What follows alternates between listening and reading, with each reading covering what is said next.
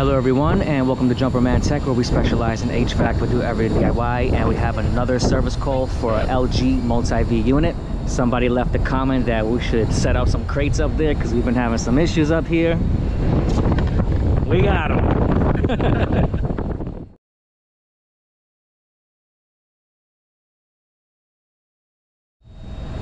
Thank you to everyone tuning into Jumperman Tech.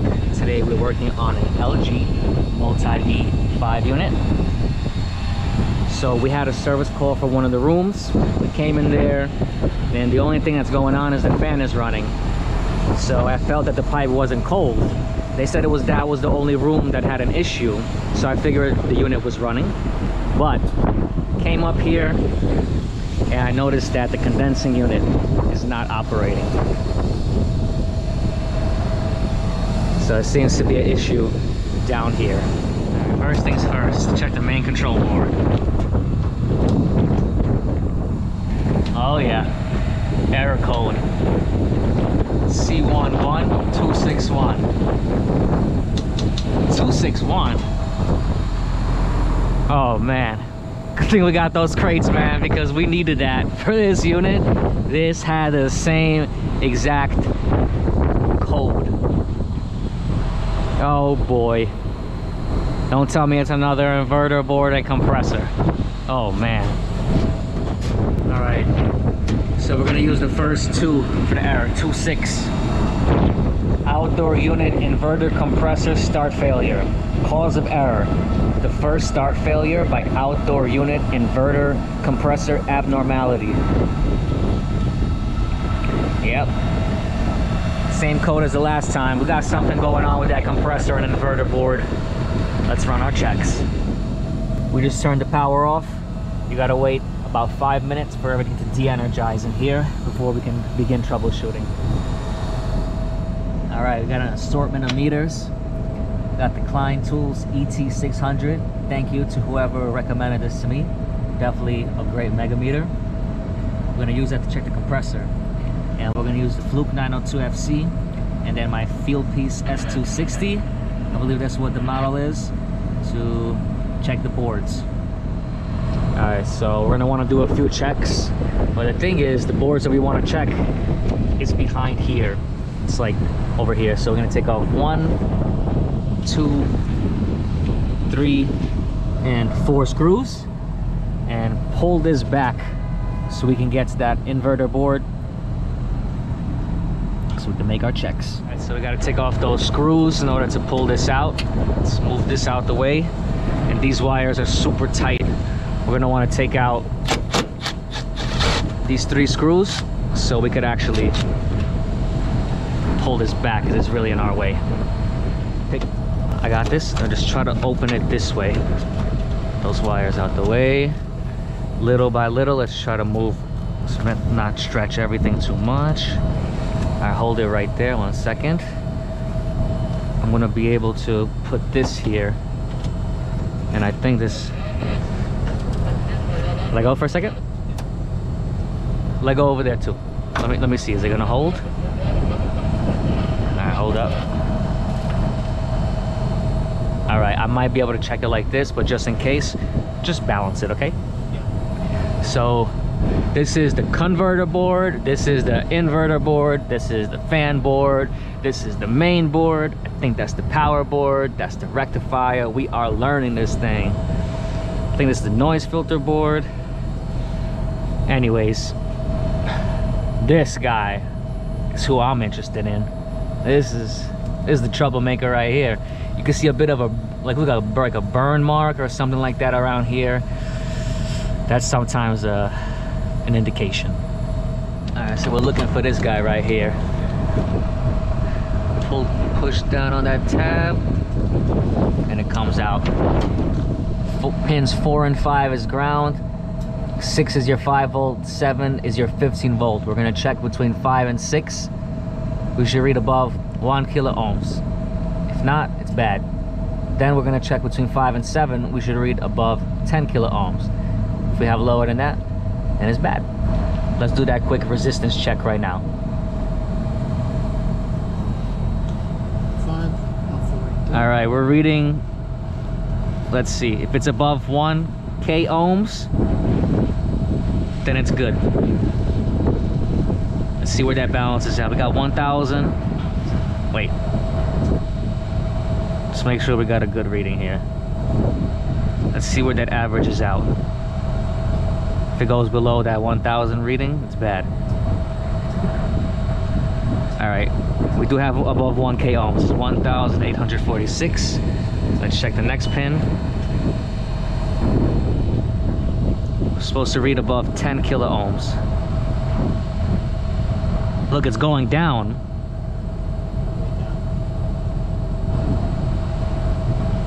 Yeah, look at that. Got it below 1,000. It's supposed to read above 10K ohms. We got 925 ohms and dropping. Right away, that's bad. But I want to do the complete check on this board, see what's going on here. I could see something is up with here. I've never seen that kind of stain before. I'll leave a picture of that. All right, let's do our next check. We're gonna do a diode test right now. Let's see. We're supposed to read 0.38 to 0.7 volts. What you got?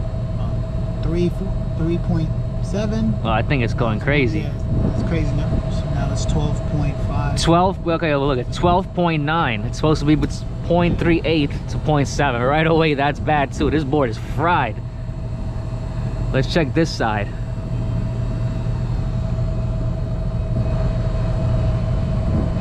We got nothing. All right, let's try this again.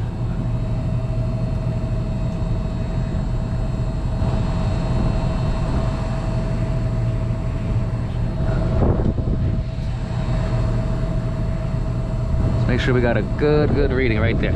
OL, nothing. Got nothing on there. All right. The next check will be the IGBT. This board is bad. We already know it. I'm gonna do the next check. I'm gonna put the black lead on P. It's important which lead goes where. You're dealing with DC volts here. Black on P, and then red over here. It's supposed to be between 0.38 and 0.7. See, this part of the board is in range. You got 0.39, and this one, 0.39. This one, 0.39. That side checks out. Then they want you to put positive on negative and then check again.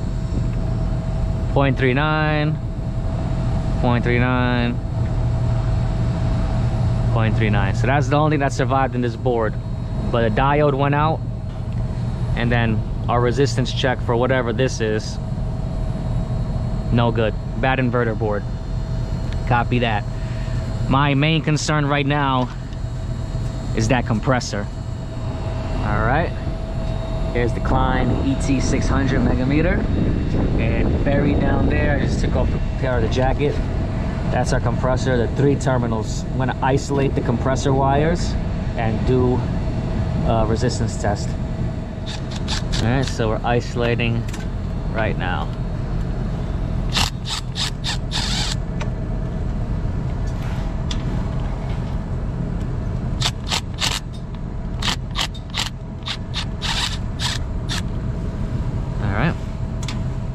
I got the compressor isolated. I got one clipped on to one terminal and the other to the casing of the motor, the compressor. I'm gonna do a 500 volt test. Let's test it. Okay, it went above 4,000. All right, next terminal.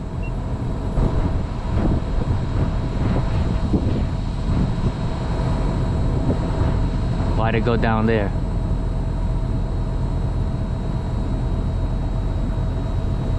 That's a much lower reading. 724 mega ohms. All right, last one.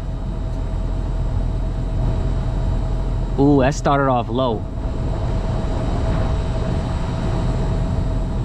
Yeah, those are low, pretty low readings compared to the other.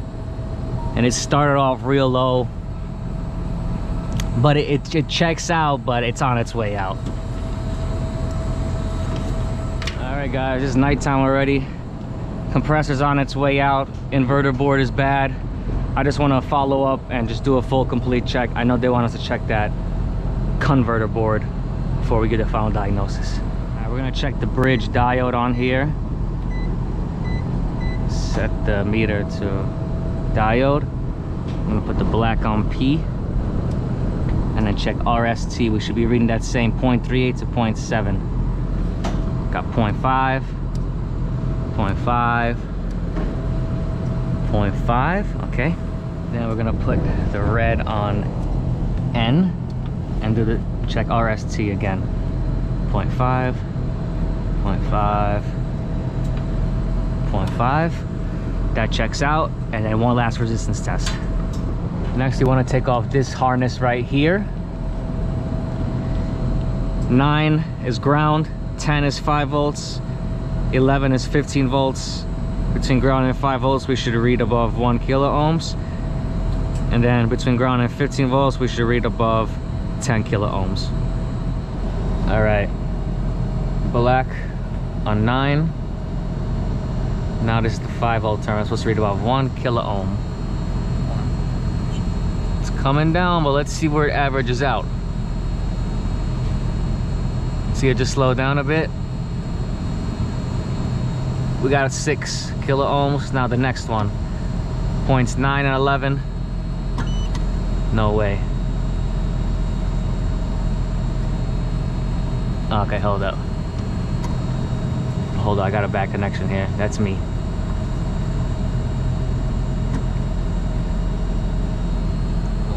Oh yeah, 44 and climbing. This board checks out. Bad inverter board and compressor on its way out. Might be a good idea to change both at the same time, but there's no way we're gonna get them up and running right now. There's 9 rooms. This is a hotel, so there's 9 rooms right now with no heating or cooling. This is terrible. Gotta think, honestly, the best thing is to change both, but I wonder if we change this board on its own, will it work? All right guys, it's 9 p.m. We got the board. We're gonna go ahead and quickly change it and give this thing a shot. All right guys, I'm gonna disconnect all the wires.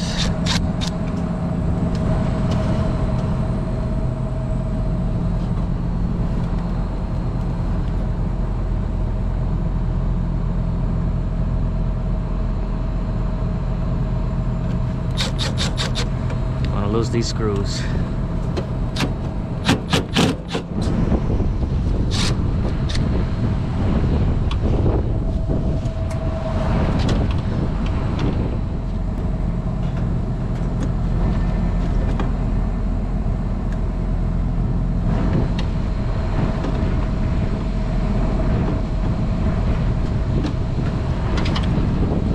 Okay, all right, got the 4 screws around the board. Now we got these last 2 here.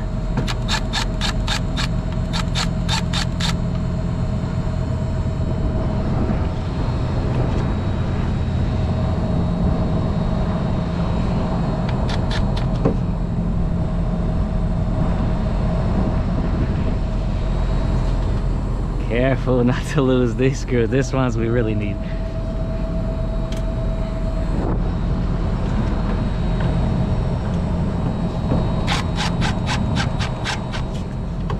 Okay, this little clip.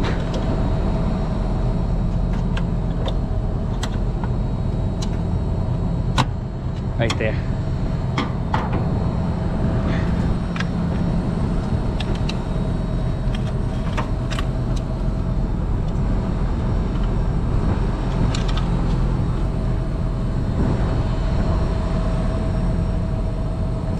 Looking for any physical damage. They definitely got a bunch of white stuff here and some burn marks here. Whatever, this thing is bad. Got the new board, but first we're gonna clean up that excess thermal paste.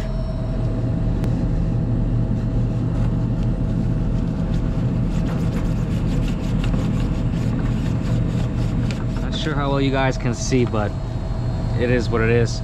I got some silicone heat sink compound dielectric. I'm gonna put one nice line going through.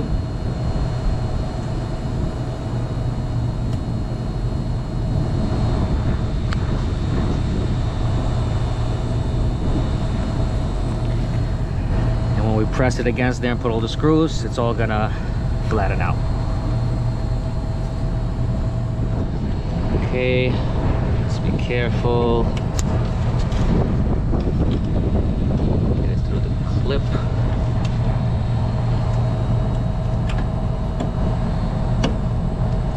Right there.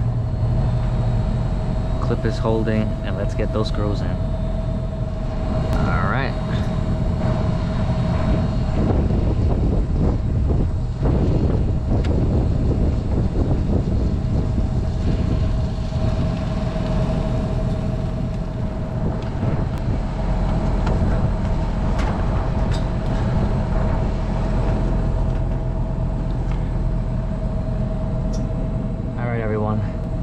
This is all done.